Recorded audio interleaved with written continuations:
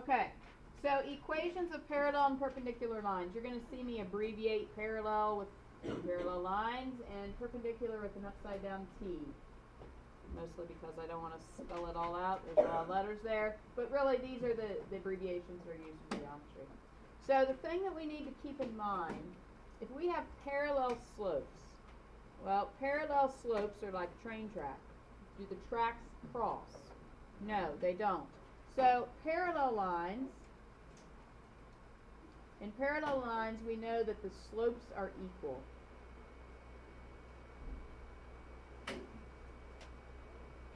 Anybody remember perpendicular lines? They're opposite, and so opposite sign. Right, so it's the opposite sign, but it's also what? They're opposite, and maybe use the word opposite. So if I said one of the slopes was 2/3, then what would be a perpendicular slope? Yes, so reciprocal. So opposite reciprocal. So if we had one slope equal to 2/3, then the perpendicular slope would be -3/2. If you take the opposite, the reciprocal of it is flip it upside down. Okay. So if I had a slope equal to 4, or 4/1, then a perpendicular slope would be -1/4.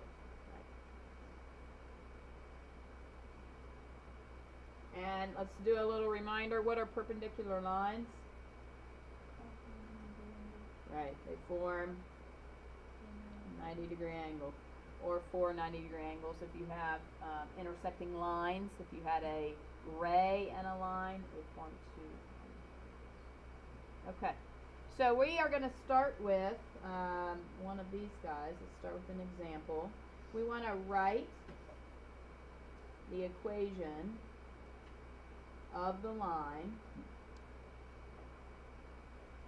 that is parallel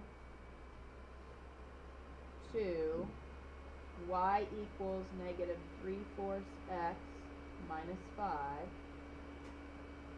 and passes through 4, 2.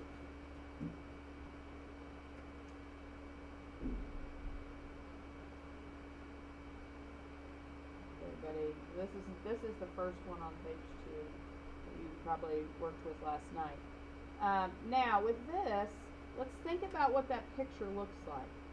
So I have -5 is my y-intercept, so it's somewhere down here, and it's -3/4 is the slope, so it's going to be decreasing because it is a negative.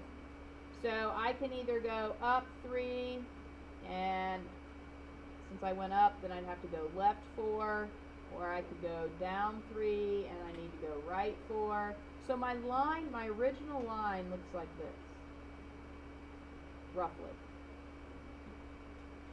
Okay?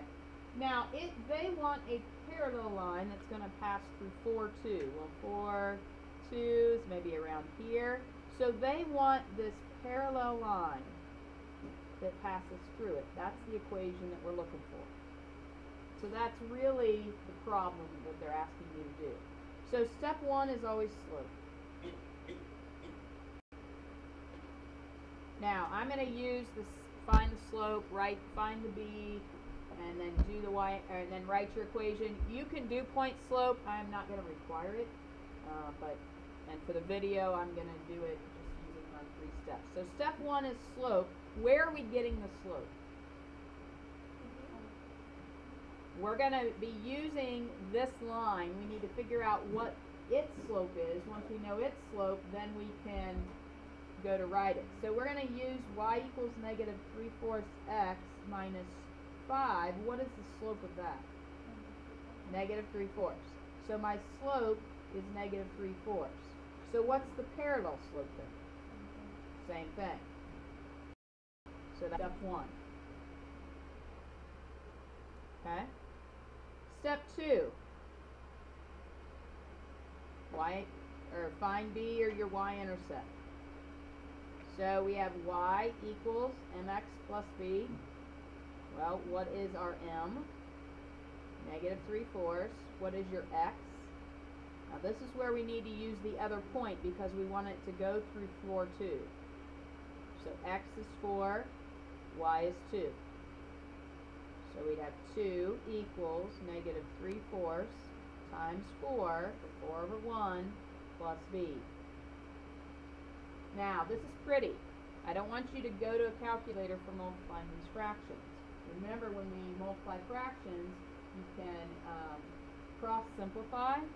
So, or as long as you have a numerator and denominator. So 4 goes into 4 once, 4 goes into 4 once, and I end up with negative 3 plus b equals 2. Solve for b. So b is 5. What's step 3? Right. So now we got to write the equation. Now this time, what are we filling in? It's like filling in b. What else? And the slope. So the slope comes from step 1. The b comes from step 2. So we'd have y equals negative 3/4 x plus 5. So that's how you do a parallel one. Okay? Now, we didn't have to work too terribly hard for our slope. We could just look at it and find it. The next one we're going to do is a perpendicular, and we're going to work a little harder for that, and then you have one of each type. So I think we're going to go to the bottom of page 2, the number 3. Let's do that one.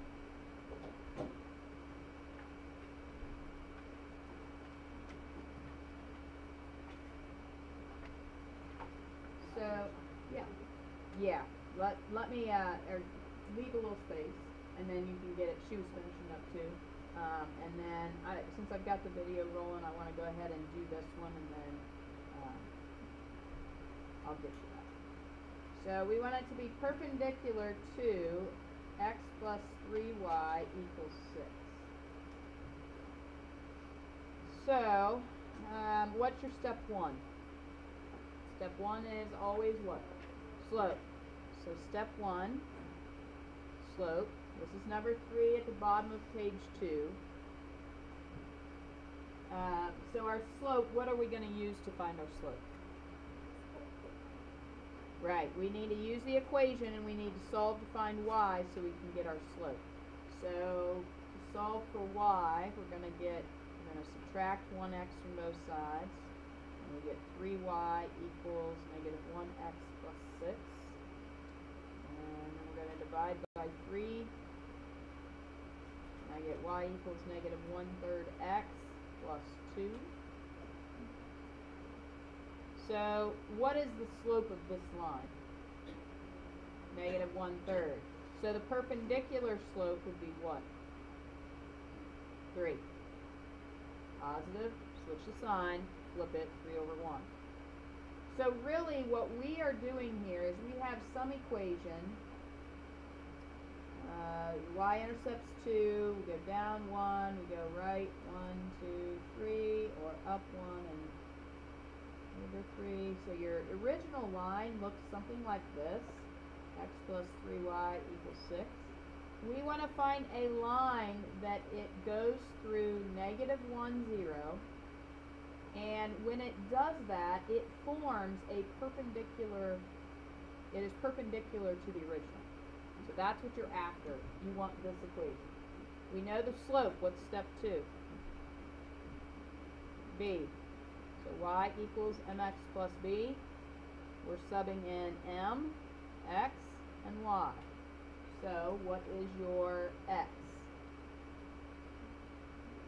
Negative 1, and what is your y? 0. So we have 0 equals, what's m? 3. We got to use that one. So we have 3 times, what's x? Negative 1 plus b. So 0 is negative 3 plus b. Add 3. So b is 3. Step 3. Write your equation. So in this case, case, who do we replace? M was step 1, and B was step 2. So y equals M3 x plus 3. Which makes sense. We think that it's going to cross up here somewhere, and it's a pretty steep line. And you could actually count it out and make sure that it would be one that would look like that. But that would be how you do parallel and perpendicular lines. And you got 4th of your test is on this, so we got to get good at this.